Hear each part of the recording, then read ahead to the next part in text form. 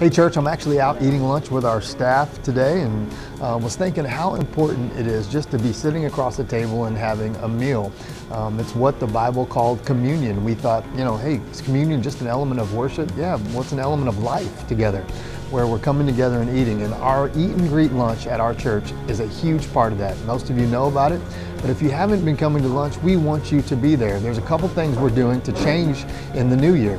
We are having our cost for the eat and greet lunch capped at $20. Nobody pays more than $20 for your immediate family. If you have a family of 5, 6, 7 or whatever, everybody pays no more than $20. So please come to the lunch. If you can't pay for the lunch and today you're just broke, you don't want to pay for it and you just don't want to stay, please come to lunch anyway. We don't care, seriously, if you pay or not. We want you to come.